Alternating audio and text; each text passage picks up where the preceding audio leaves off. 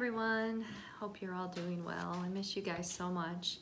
I hope you had a great Easter, and I hope you were able to spend some more time with your family and just be together and have fun and find some things that you enjoy doing together.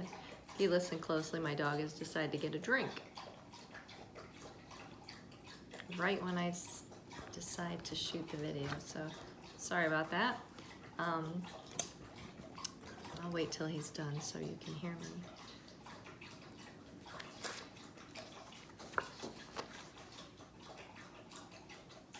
So this is going to be your reading lesson. I'm going to only put one video out for this week. This will be April 14th through 17th.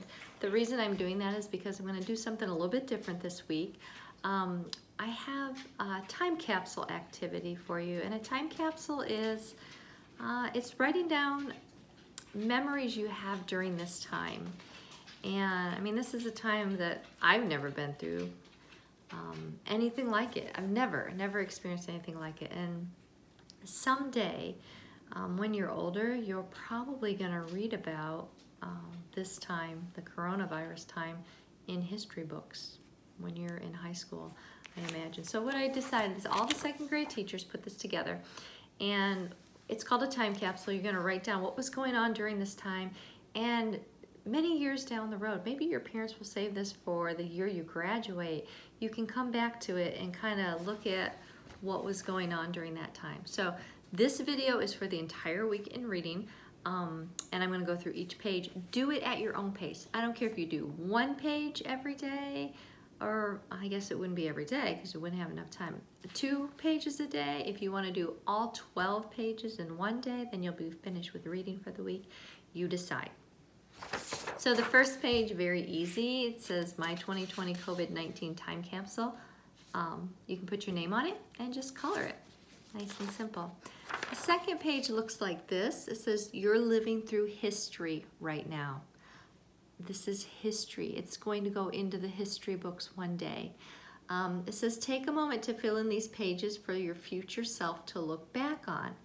And here are some things you can include. And you can kind of, on this page, maybe put a picture of yourself, maybe from your second grade class picture. You can put it here.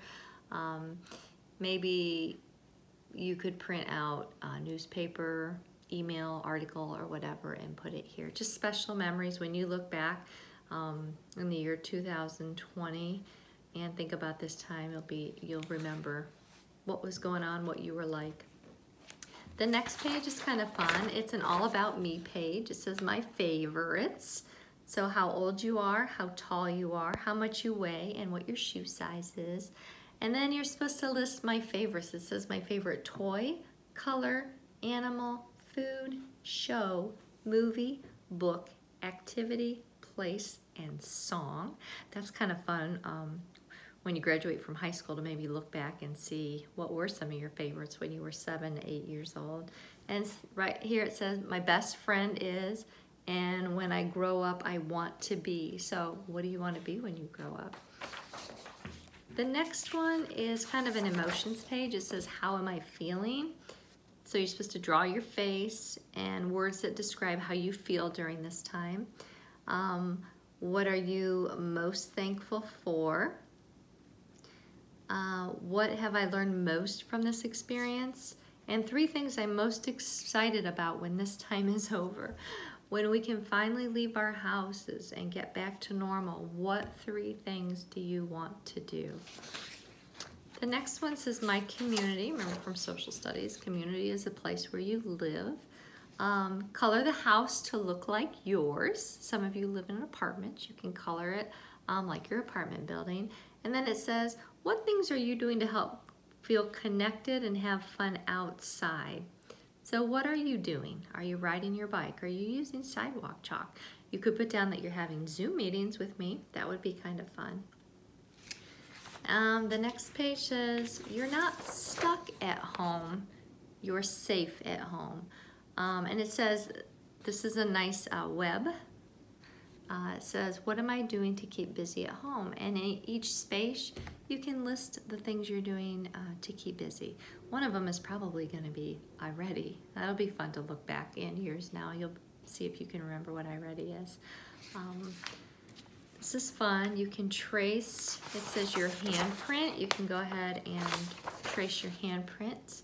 Or you can, if mom and dad will let you, you can take your hand and put it in paint and then put your whole handprint on there, however you want to do it. You can also put all the other people who are living in your house right now. So for those of you who have babies, like Mackenzie and Liam, you could trace their hands or their footprint if you like and put it there. So you remember who was with you during this time. Special occasions. What occasions did you celebrate during this time? So we've officially been at home. This is our 5th week.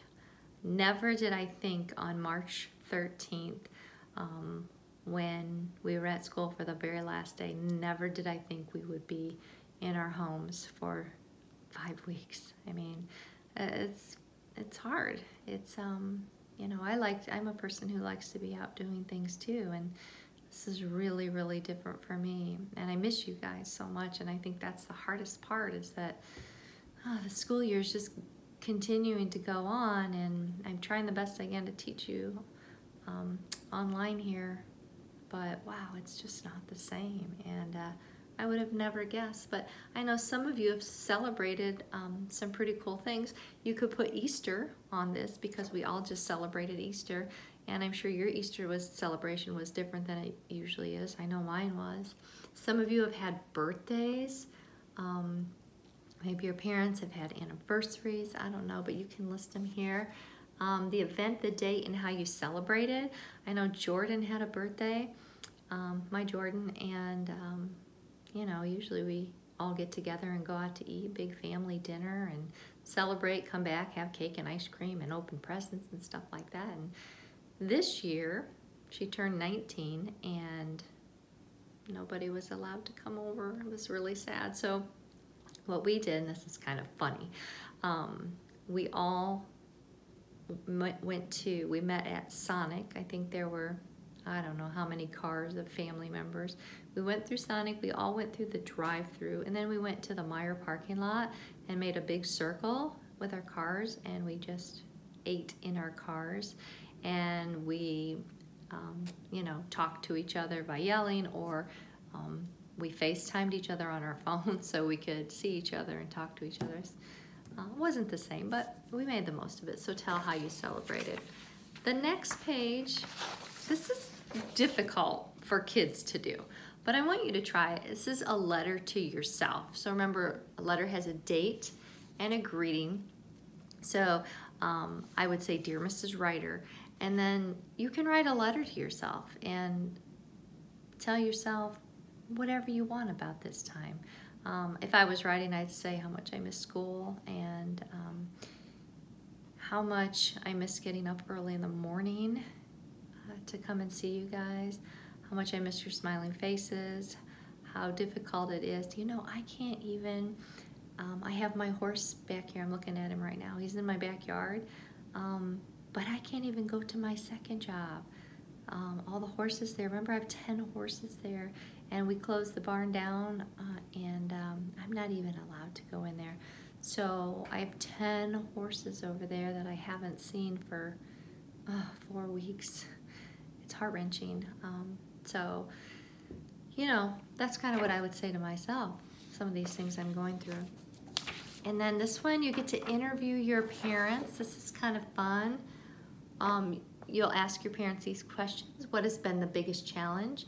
How are you finding homeschooling? Your parents never thought they'd be teachers, did they? Yeah, the last 4 weeks they've been teachers. How many days did we spend inside the house? How are you feeling? Mom and Dad's top 3 moments from this experience. Mom and Dad's activities that they have enjoyed doing. What are Mom and Dad most thankful for? What TV shows did you watch? Your newfound favorite inside family activity. My family's been doing a lot of puzzles. I I've realized that Jordan is much better at puzzles than I am. What was your favorite food? Jordan and I have also been baking a lot of chocolate chip cookies and sugar cookies and Rice Krispie treats and double chocolate chip muffins. She loves them. And what was your favorite time of day? And what are your goals for after this? So this is something that you'll ask your parents questions, and the answers to the questions go on this paper. And then this is the last one.